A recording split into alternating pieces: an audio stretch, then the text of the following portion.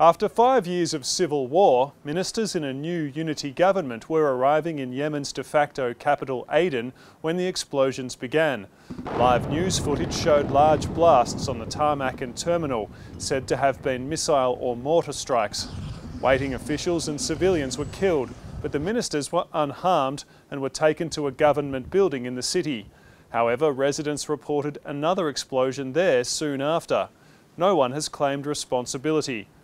This new government was brokered by a coalition led by Saudi Arabia to end a feud between two groups based in Yemen's south. It doesn't include the Iran-backed Houthi movement, which still controls the north and Yemen's capital city. Fighting between the Houthis and the Saudi-led coalition is continuing, and some officials blamed the Houthis for this attack.